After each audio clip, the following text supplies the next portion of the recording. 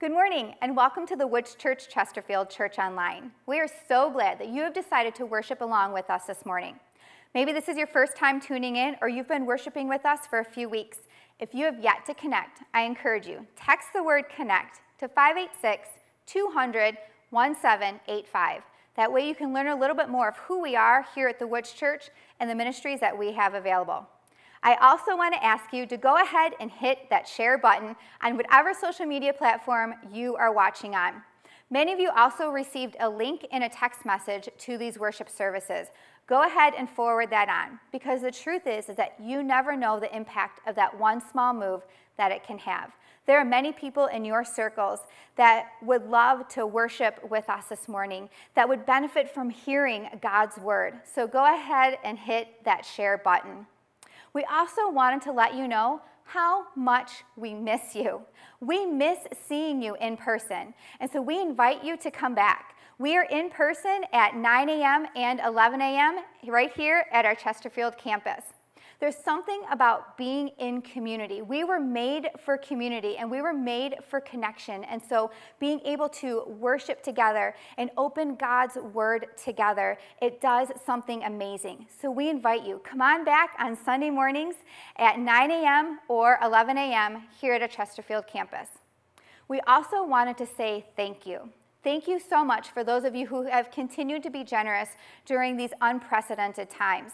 We're very excited about what God's going to do in our relationship and partnership with the Anchor Bay School District. So thank you. It's because of your generosity that we can continue to make an impact well beyond the walls of our church. And so if you have yet to connect with us that way, there are some really easy ways for you to be able to give. You can text a dollar amount to 84321. You can also utilize the Give button on the Church Center app, or you can visit the website, thewoodschurch.org/give. Thank you so much for your continued generosity.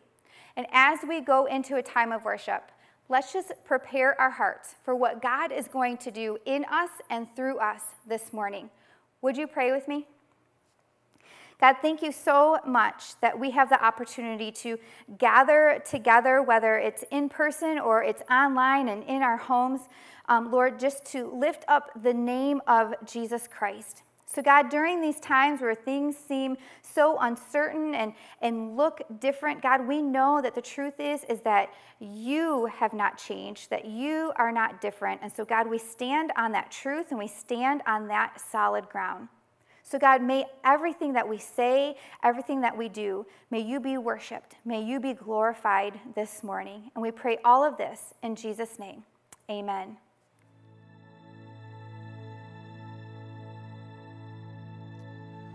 So again, wherever you are this morning, we are so glad that you are with us. We're going to worship together. Would you stand wherever you are and lift up the name of Jesus Christ with us this morning in this place?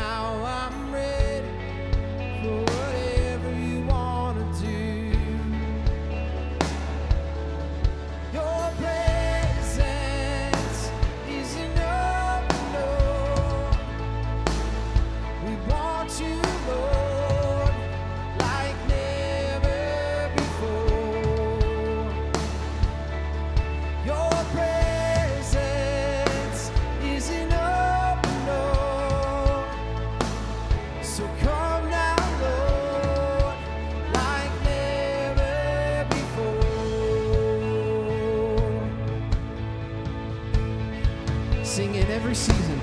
In every season, grace has been enough. And I'm believing the best is yet to come. The cross before, my hope on things above. And in you, Jesus, yes, the best is yet to come. Your presence is an open door. We want you, Lord, like never before. Your presence is an open door. So come now, Lord, like never before.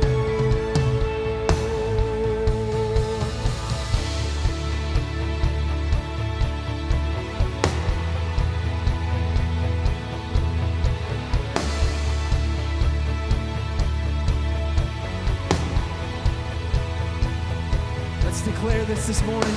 I know a breakthrough is coming. By faith, I see a miracle. My God has made me a promise and he won't stop now. I know a breakthrough is coming. By faith, I see a miracle.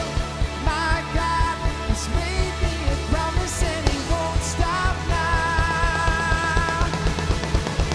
I know a breakthrough is coming. By faith, I see a miracle. My God has made me a promise and he won't stop now. I know a breakthrough is coming. By faith, I see a miracle. My God has made me a promise and he won't stop now.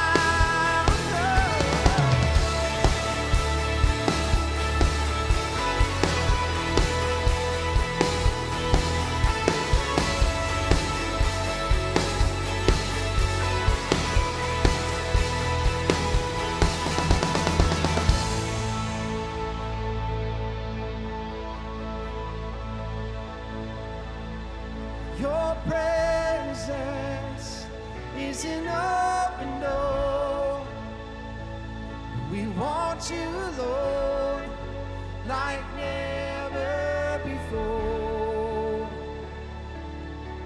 Your presence is an open door. So come now, Lord, like never before.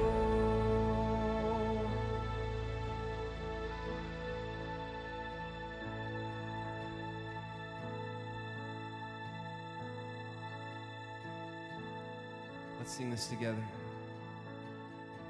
And I know a breakthrough is coming. By faith, I see a miracle. My God has made me a promise and he won't stop now. And I know a breakthrough is coming.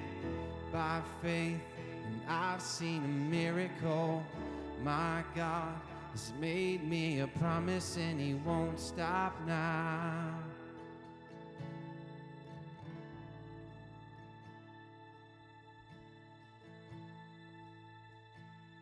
Such a truth that we declare this morning, that that there is a miracle that can always be taking place if only we look. I can know with beyond a shadow of a doubt that when I look back on my life, there have been miracles that have taken place and things that are only done through the presence of God and in the presence of God. And so as we continue to worship together this morning, I would hope whatever place you find yourself at today, whether it's physically in a church, whether it's watching us online, whatever it may be, my prayer for you is that you know that God is working in your life, that you know that God is working in the lives of people around you, and it may not always seem like it, it may not always feel like it, it may not always look like it, But I can tell you that when we know and lean on that truth, we can look back and see the miracles of what God has done and his working hand in our lives. And, my prayer for you, again, as we continue to worship this morning is that would be the truth that you lean on this morning, not the truth of what you may see on TV, not the truth of what you may hear on the radio or in a podcast, but that you would lean into the truth of God, knowing that in his presence and in his power, miracles happen, and that he is always, always, always working, even if it may not feel or seem like it. And so again, as we continue to worship, I would pray that would be your heart, and that you reflect on that for just these next moments as we continue in worship together this morning.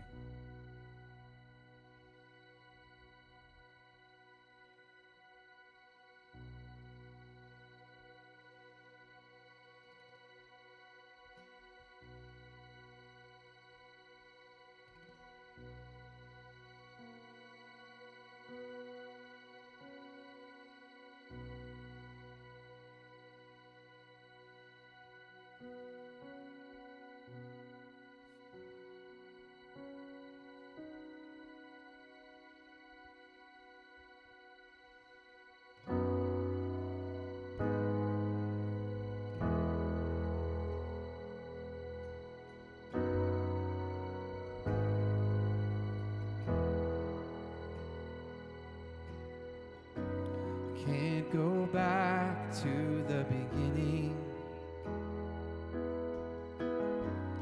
Can't control what tomorrow will bring.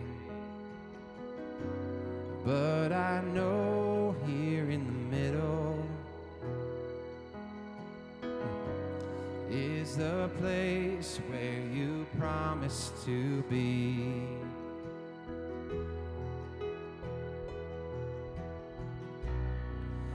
Not enough unless you come. Will you meet me here again? 'Cause all I want is all you are. Will you meet me here again?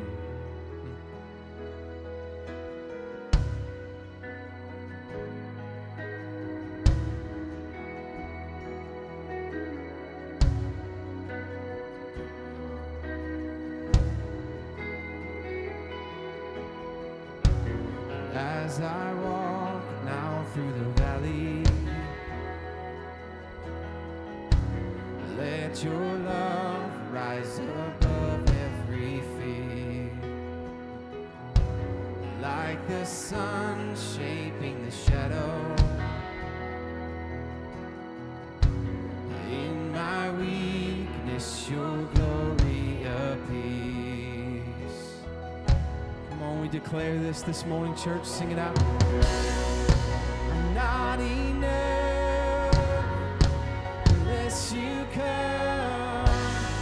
Will you meet me here again? 'Cause all I want is all you are. Will you meet me here again? Not enough unless you come. Will you meet me here again? 'Cause all I want is all you are. Will you meet me here again?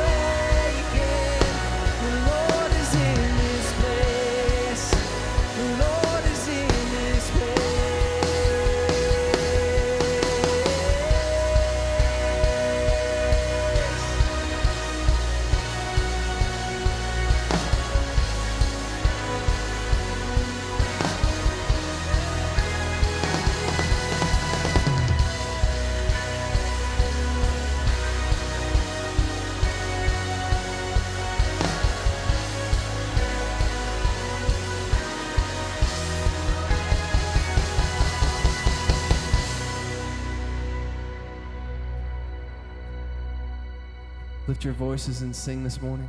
Sing it out. I'm not enough unless you come. Will you meet me here again? 'Cause all I want is all you are. Will you meet me here again? I'm not enough. I'm not enough unless you come. Will you meet me here again? 'Cause all I want is all you are. Will you meet me here again?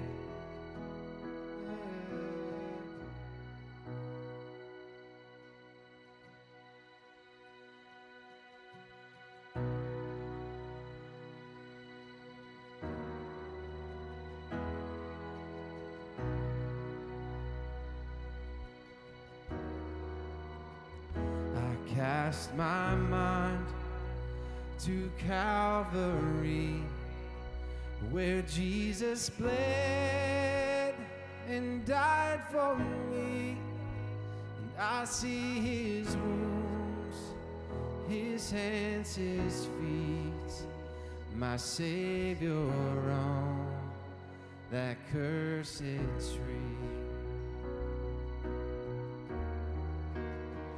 His body bound and drenched in tears, they laid him down in Joseph's tomb, the entrance sealed by heavy stone. Messiah still and all alone. Oh, praise the name of the Lord our God.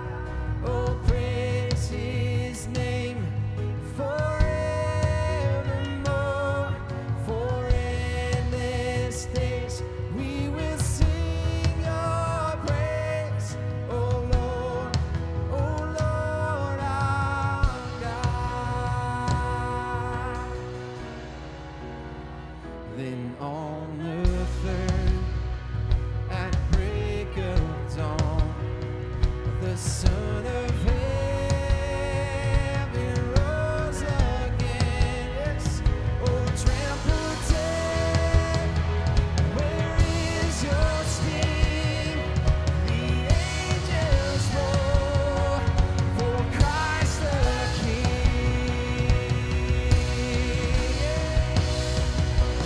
Oh, praise the name of the Lord our God.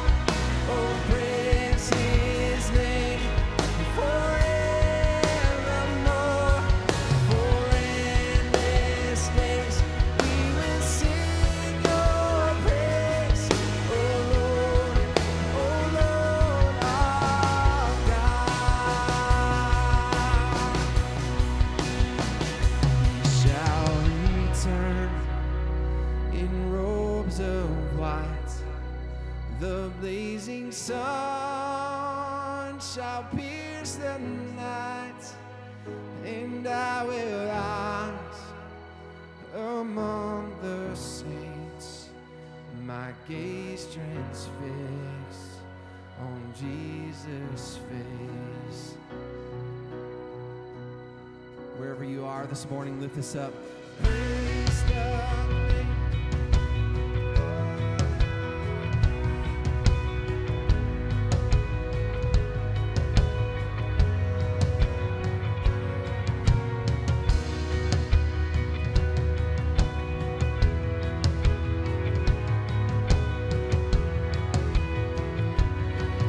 Come on, church, we declare it this morning. Lift your voices wherever you are. Praise the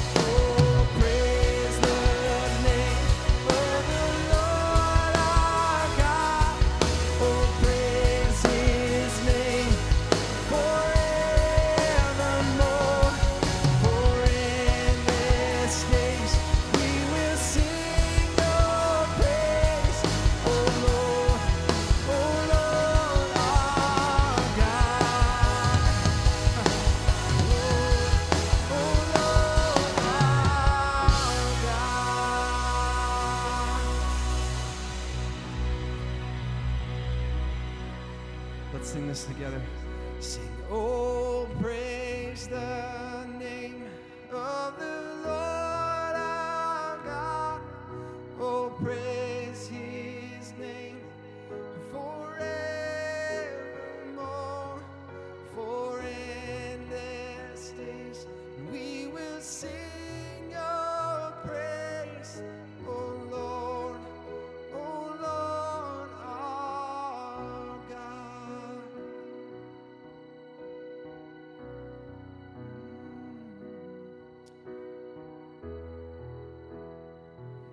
God, this morning at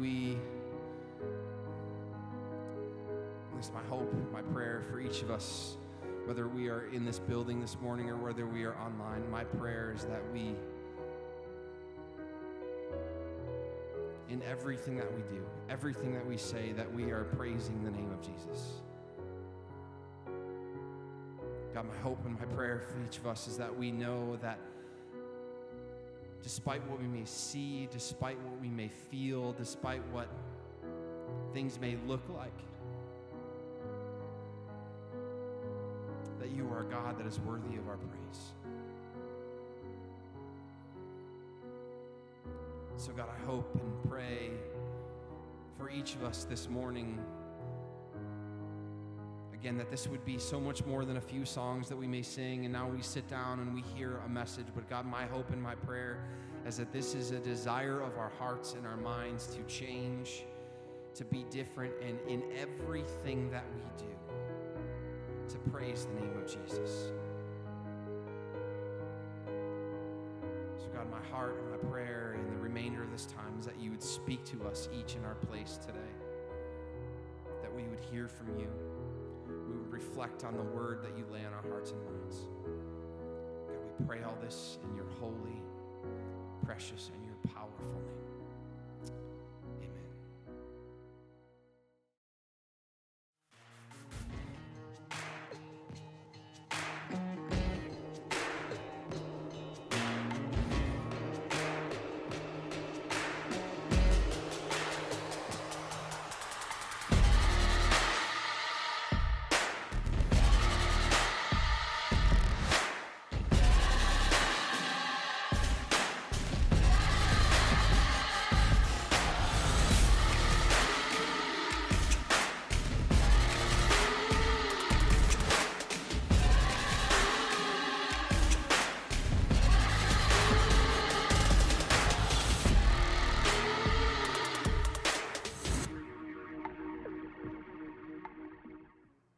It was a few years ago that we had signed our son Mac, Jen and I, we had signed him Mac up for a local rec soccer team. And so we showed up to the first practice, met the coach, seemed like a really nice guy. And then throughout the season, Jen and I, before and after games, we would, have conversations with the coach and his wife. And we got to know them over the course of that season and really, enjoyed being around them. So Jen and I, towards the end of the season, we said, hey, why don't we invite them over for dinner? So we did that. Their entire family, they came over for dinner, and we hung out. We had pizza together and just enjoyed the time. And then at some point during the night, this coach, he asked me the question that I hate to be asked. He said, well, what do you do? And the reason I hate that question is because so often my answer to that question makes people act weird. People will ask me that question. I've had people go into complete confession mode. Well, they'll start confessing, well, this is what I'm doing, and, well, isn't why I'm going to church, and so I'm like, I don't keep track of any of that kind of stuff, and that's not what I do, but they automatically assume that they need to confess something to me, or they get weird and just not sure how to even relate to me. They think that all I do is pray and read my Bible, and that is my entire life. But it was amazing as that couple, they asked that question, and I responded, well, I'm a pastor. They didn't leave. They didn't leave. And what's even more amazing is that a few weeks later, guess what? They invited us over to their house for dinner. Hey, they like us. And you know what? I appreciate that relationship so much over the last few years because we've gotten to know them and consider them good friends. And here's what's interesting, though. That you know this maybe, that the longer you're a Christian, the more you end up having friends that believe what you believe, or their kids they raise their kids the way that you raise your kids, or their marriages are similar to your marriage. So the longer you're a Christian, the more you'll find that most of your friends are Christians. But here's what I hope for you. What I hope is that you have people in your life that like you, but don't necessarily want to be like you. I hope you have people in your life that want to be around you, but don't necessarily believe what you believe. That maybe don't raise their kids the way you raise your kids, or maybe their marriage isn't like your marriage. Maybe they're not even married at all, or they don't handle their finances, or don't spend their time doing the things that you do. I hope there are people that like you that have no desire to be like you. And why would I say something like that? It's because Jesus, that he had people that were nothing like him that always wanted to be around him. And they always wanted to be around him because of the way that he treated them and the time he took to spend with them. And so I hope that you have people around you that like you but don't necessarily want to be like you. And the reason is because that's the way Jesus was, and it's what our Heavenly Father does. That everybody matters to God, even if God doesn't matter to them. That's how our Heavenly Father is. In fact, in John 3:16, maybe you remember, if you grew up in church, you memorized that verse as a child, right? John 3:16 says, "For God so loved only the people that loved him back." For God so loved only a certain group of people that lived a certain way. No. It was God so loved the world. God so loved the world that no qualifications. He loved the world, and it says that he gave. That he gave. So you and I, as we imitate our Heavenly Father, we're called to love people that may not love us back. We're called to love people that may not believe what we believe. But here's the problem.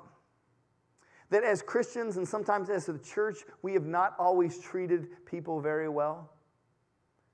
That over time, Christians have been labeled as judgmental and hypocrites. That you might not be a believer this morning. You're kind of tuning in and not sure what you feel about Jesus or how you feel about the church. And maybe that's why you even left the church, or maybe why you never wanted anything to do with Christians. But the truth is this, is that people matter to God. And we know that it's because what Jesus taught. That Jesus taught this idea that every single individual has inherent value. That every single human being has inherent value. And that value isn't because of wealth. It's not because of your last name. It's because you're made in the image of God. And so we believe that. I think we believe that in our culture, and today within the church, we believe that every person has value. But you have to understand that in Jesus' day, that idea that we're kind of used to, that idea was a completely brand new idea. And so over the last few weeks, we've been looking through this message that Jesus preached. He had a crowd gathered around, and what he began to do is he began to paint a picture of what he came to do and the kind of kingdom that he came to establish. And it's in this message that he shares something I think helps us frame, helps us understand what we're called to do and how we're called to live as believers, especially how we're called to love people that might not love us back. And so this is what he says. In verse 42, he says, "Give to those who ask, and don't turn away from those who want to borrow." And I'll just say what you might be thinking at this point. Okay, give to those who ask. What if they can't pay me back? Right? Jesus, listen, I'm sure that's the nice thing to do, but what if they can't pay me back? Jesus, what if they take advantage of me? What if he takes this money or takes this item, I loaned him something. What if he takes it and has no intention of ever paying me back? What if she takes the money and loses it all? And I can't get it back. Jesus, what about that? And Jesus would respond, and I think he'd say, well, that's okay. In fact, that's perfect. No, Jesus, that's not perfect. That's a problem because I just lost out on that money, or I just lost out on that thing that I let them borrow. But Jesus, I think, would push back again and say, well, then you need to understand why I came. And so in the next verse, in verse 43, he says, "You have heard the law that says, love your neighbor and hate your enemy. And Jesus, as he makes that statement, what he was doing, he was confronting one of the major ways of how people thought in that culture in the first century. There was a general Jewish idea, a thought that, you know what, it's okay to hate your enemy. But the problem with that was that God never said it's okay to hate your enemy. But for the Jewish people throughout their history, and you look at some of the stories from the Old Testament, God had this desire that his people would not be like the rest of the world around them. In fact, throughout Jesus' time as he walked the earth, one of the big issues that the Jewish had, or the big people groups that the Jewish people couldn't stand, were the Samaritans. They were mentioned several times throughout the 4 accounts of Jesus' life. And the Jews hated the Samaritans because the Samaritans were half Jews. That they were Jewish, but yet they had intermarried with other cultures and other religions. And so they had, in so many ways, compromised their Jewishness. And so the Jews hated Samaritans. And it was just assumed that that was okay to do. It was generally accepted that you could hate your enemy. It was understood that, hey, you can love the people that love you back, but you could hate the people that weren't like you.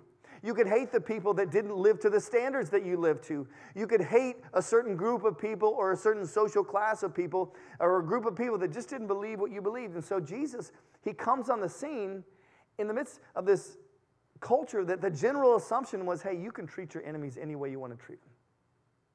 You can just hate people that aren't like you. And so Jesus makes a statement, and he says, you have heard the law that says, he says, you have heard it said. That everybody's told you that it's okay to hate your enemy. But he says, they're wrong. Well, Jesus, this is what I was taught growing up. This is how it's always been. And I was taught these things. And no, Jesus said, well, okay, but that's wrong. That you were taught wrong. In fact, your heavenly Father never, ever said that. He says, he continues in verse 44, he says, but I say, I got something new for you. Love your enemies. Love your enemies and pray for those who persecute you. Jesus, come on. Jesus, that's ridiculous. You cannot expect us to love our enemies and pray for the people that persecute us. Because who would do that? Who would love their enemies? Jesus, who would pray for their enemies? Jesus, we hardly pray for anybody but ourselves. You know, I don't even know if I pray for my friends all that often. If God answered every one of the prayers that you've prayed over this last year, the people that would benefit most from the prayer would probably be you and your family. So who would pray for their enemies? Jesus. And think about the people that you would put in that category. Think about the people that you would say, oh, that's an enemy. People that seem to have it out for you at work. Or maybe you were bullied at school. Or maybe you think of your enemy, it's that neighbor that doesn't take care of their lawn. And every time you walk in and out of your house, you see it and it makes your blood boil. That's your enemy. Pray for them, Jesus. Pray for them. Or maybe you're in middle school or you're in high school and you're thinking, you know what, my enemy is my parents. And you're right. As parents, listen, we lay in bed at night and we think to ourselves, you know, what can we do? Oh, what can we do to make our children's lives as miserable as possible? I know.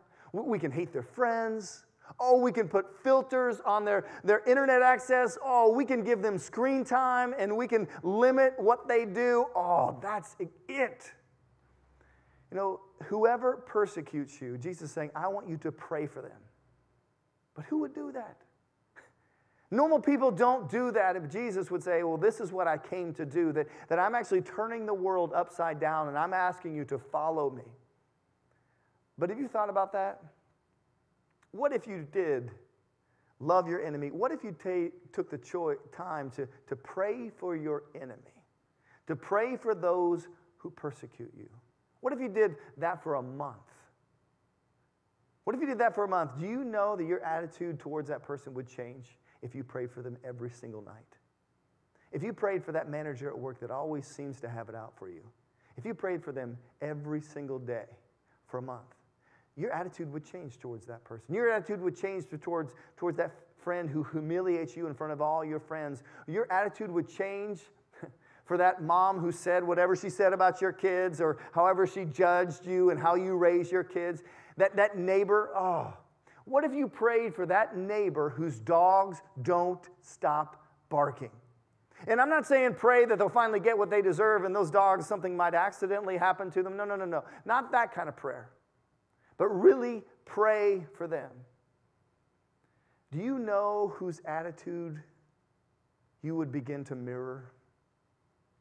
Your Heavenly Father.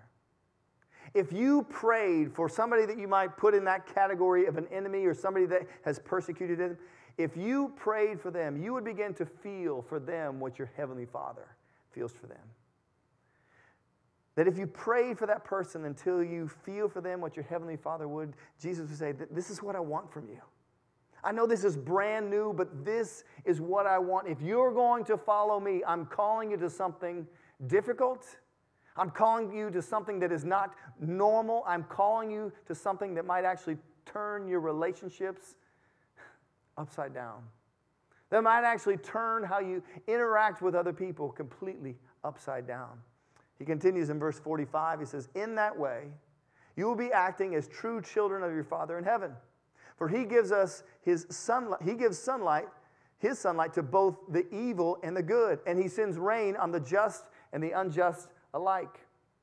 He says, you'll be like children of your Father in heaven. If you live this way, if you make this choice to pray for those that persecute you and love your enemy, guess what?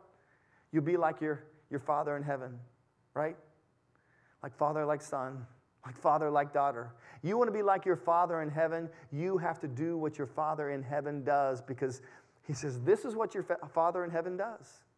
Like it or not, your Father in heaven, he causes the sun to rise on people that are good and people that are evil. Like it or not, here's what your Heavenly Father does. He causes it to rain on the fields of those that are good and those that are evil. And maybe even in your eyes, don't deserve it. This is how your Father in heaven handles things. Do what he does. He's telling us to bless those that bless you and bless those that don't bless you. And you might push back and say, Larry, what kind of perfect little church world are you living in? Because that just doesn't work in the real world, right, Larry? You're working one day a week and all you're ever around is other Christians. You have no idea because my boss or my ex-wife or my ex-husband or my parents, and because of something that they did or they said or something that happened, I haven't talked to them in years. Listen, don't shoot the messenger, because this is what your Heavenly Father's Son has asked of us. And you think about it. That what Jesus is asking us to do, that at one point it changed the world. At one point, doing this very thing changed the world. The world wasn't changed by all the messages that Jesus preached. Because what we know is that the world was changed because a group of people embraced the things that Jesus taught and did what their Heavenly Father would do. And so, in verse 46, he challenges, he pushes us even farther. He says, if you love only those who love you, what reward is there in that? Because even corrupt tax collectors do at least that. And to put this in a frame of reference for us today, think for a moment. Think for a moment the worst category, the worst group of people that you can even think about. Now, we don't have tax collectors today, but what is that group of people, that category of people that you would look at them and say, they're horrible people, the people that live that way, they're no good, they're evil, that group of people that you would classify, in some ways as a tax collector. I tend to lean towards Ohio State fans, and I put them in that category.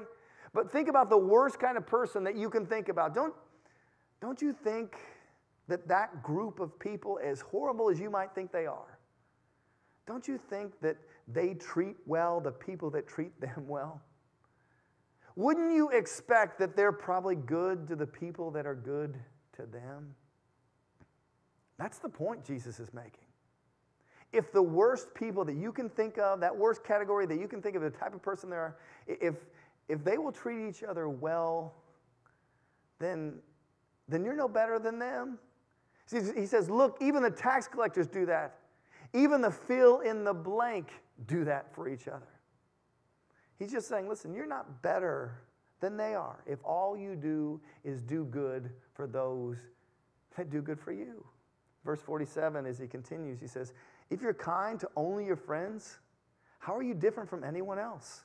Because even people that don't believe in God do that. If you're only kind to your friends, you're acting like everybody else. You see, but what Jesus is doing, he's saying, hey, I want you to do something that's just, it's not natural. I want you to do something that's uniquely Christian. Aren't people who don't care about God, aren't they still kind to their friends? And if you only lean towards people who are like you, come on. I mean, that's what everybody else does.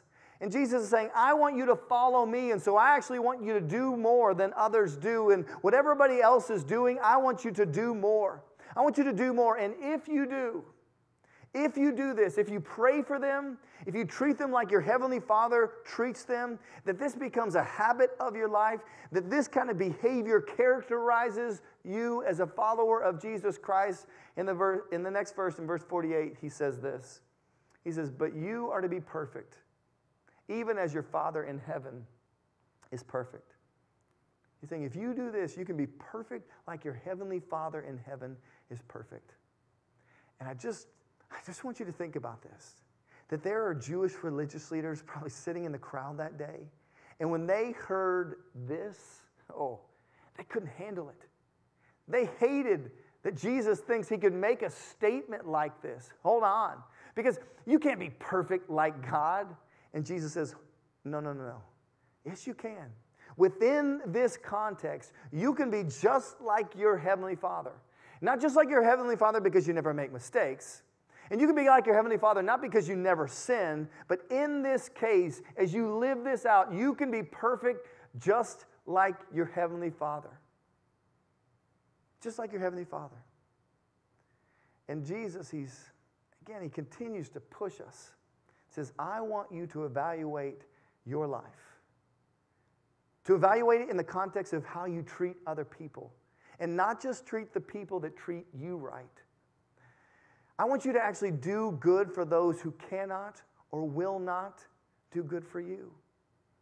He says, this is what it's like to be like God. If you do this, you can be perfect like God. He didn't say pray and you'll be perfect. If you'll just pray all the time, then you'll be perfect. And he didn't say if you'll just read your Bible every day, well, then you'll be perfect. He didn't say if you'll go to church and attend a Bible study, well, then you'll be perfect. He says do this, care for, love, pray for, and serve. That's what God-likeness is like. It's about doing these things. It's about doing for others who cannot and will not do for you. It's about loving people who cannot or will not love you. And here's the benefit in all of this. This is where it gets good for you. When you and I, when we decide to treat people well, I do well, you do well. That when you treat people better, it's better for us. Because it's in that choice that we, in our lives, live in a way that makes us more like our Heavenly Father. Because this is what Jesus did. I mean, some of the things that Jesus did defy normal human being understanding. I mean, think about the time that Jesus healed a Roman centurion slave. I mean, the Jews hated the Romans. The Romans were a daily reminder that God was punishing them, and so they hated anything to do with Rome. And a Roman centurion, a Roman soldier goes up to Jesus and says, listen, Jesus, my slave is sick. Can you do something? Can you heal him? And Jesus, he looked at this man who represented a group that would one day down the road would crucify him, and he said, sure, I'll do that for you. At one point, Jesus looks at a tax collector named Matthew who wrote down this very story and said, Matthew, I want you to come and follow me. There was a woman that was caught in adultery, and she was brought by some of the religious leaders to Jesus right in front of the temple, that place that was holier than any other place, that place where God would come and dwell at times. And Jesus looks at her and says, I forgive you. Jesus fed crowds of people crowds of people, many of whom would at one point later down the road shall crucify him. Jesus healed complete strangers that never came back to say thank you.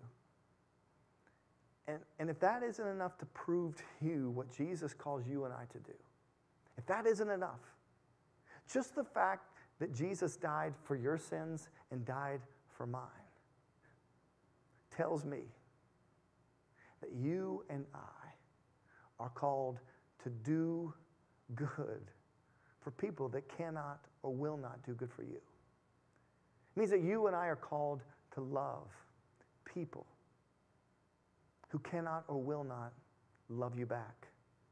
And this is what it means to be godly. That while we may be criticized for what we believe, we should be famous for how we treat other people. Because that's exactly what Jesus did, and it's what our Heavenly Father calls you and I to do. Because, you know what? People might look at us as followers of Jesus Christ and think, what? You believe that somebody rose from the dead? How do you believe that? That's crazy. There might be people that look at you and think, you believe in this magic book that God spoke to people? That's crazy. People might look at you and say, you know what? You really, how do you in the world do you believe that Jesus is going to appear again? There are going to be people that look at you and think, I don't even understand that. But you know what? Those people sure know how to treat other people well. Well, I don't believe what they believe, and I don't know how they believe what they believe, and I really don't want to be one, but I'd sure like to hire one, or I'd sure like to work for one, or I'd sure love it if my kids married one. I'd sure love it. I don't believe what they believe, and I don't know how they believe what they believe, but I sure hope that they move into the neighborhood because they're some of the finest people in our community. I don't believe what they believe, and again, I don't know how they can even believe some of that crazy stuff, but I sure wish that every public school in our community had a church, had a group of people, Christians like that poured in to that school. And I get it. There are going to be people that don't get us. And we have, in some cases, the church, Christians have earned a reputation. And we haven't always done well in loving other people. But what I know is that Jesus was famous for how he treated other people. And he says to you and I, come and follow me. Come and follow me. And this is how I want you to love and care for people that might not love and care for you. And people that might not believe what you believe, and people that want to have nothing to do with what you believe. And the thing is that we know from history that loving in this way and caring for people in this way has the potential to change the world because it's happened before. And so here's where we're at. You know, this fall, it makes me sad because usually this time of year we're gearing up for our back-to-school bash with our school partner, McConce Elementary. Usually at this time of the year we're having meetings with our mentors that are going to mentor students in this upcoming year that just, need some adults that'll take some time out and invest in them. This time of the year we're usually kind of gearing up for our backpack program. We've got our plan clear. We know exactly what we're going to do this year. We've got all of our dates on the calendar, and we're ready to go. But this pandemic and school being virtual has changed everything for us. Now, I know that the backpack program will continue, and we'll adjust and make sure that kids get food on the weekends during the school year. But I don't exactly know what the mentor program would look like. But I also know that there are students at McConce Elementary that need other adults to invest in them because of what they're not getting in their homes. That they just need an adult to invest in them. I don't know what it looks like to have a back-to-school bash this year. And I don't know what it looks like for us as we try to care for teachers at McConce Elementary and even other schools as we have done in years past. We have no idea what it looks like. But I can tell you this. As a church, we're going to make the choice to love and care for people around us that might not believe what we believe. We're going to make the choice to love and care for people around us that might not normally ever walk through the doors of our church. But we're going to choose to love and care for our community. We're going to choose to walk through the doors that God has opened for us. And we're going to do that because that's what our Heavenly Father would do. We're going to do that because that's what Jesus taught us to do. And so we're going to serve and love because our Heavenly Father has asked us to. And so again, I have no clue exactly what this fall looks like as we make the choice to love and serve other people. But right now, I invite you to walk forward in this with us. That as we're putting together plans, as we're working with the school, figuring out what mentoring looks like, figuring out what the back to school bash looks like, figuring out what it means to serve the teachers and staff and invest in them and care for students, as we as a church staff, as we're figuring this out, I invite you to walk forward with us, to say, you know what, I'm in. I'm all in. That God, I need God to use me. I want God to use me. I want to do what my Heavenly Father would do. I'm all in. And a simple thing that you can do right now in this moment, right? I get it. You're in your home, and you're thinking of what this school year looks like for your kids or your family, or what this looks like for your job. Right now, I'd love for you just to say, you know what, I'm in, use me, however I can help. To take a moment and text the word 4AB. 4AB to the number 586-200-1785.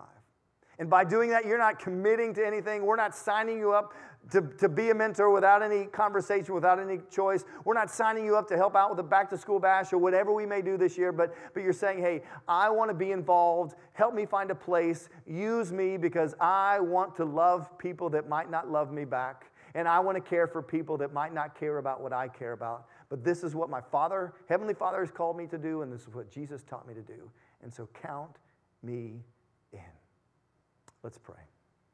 Dear Heavenly Father, God, I pray for wisdom in this coming school year, that I have no doubt that as uncertain as this year is, that I am certain that you will continue to see your will done. And I'm certain that you will use us as a church, as individuals, as we infiltrate, as you use us in the walls of the schools that you have opened the doors to, God. I know that you're going to use us in some powerful ways. And I don't know what it looks like. But as a church, we're going to trust you as we move forward. And so I pray for your guidance and your wisdom, that you would allow us to do what you've called us to do, to love those that might not love us back, to care for those that might not believe what we believe. And so, God, we're going to step forward into this. It's because it's what you've called us to do. And we love you. Amen. Thanks again for joining us for Church Online this morning. We are so glad that you have decided to worship with us. Remember, if you have yet to connect with us, go ahead and text the word CONNECT to 586-200-1785. And we would love to see you in person here at our Chesterfield campus, either at 9 a.m. or 11 a.m. on Sunday mornings.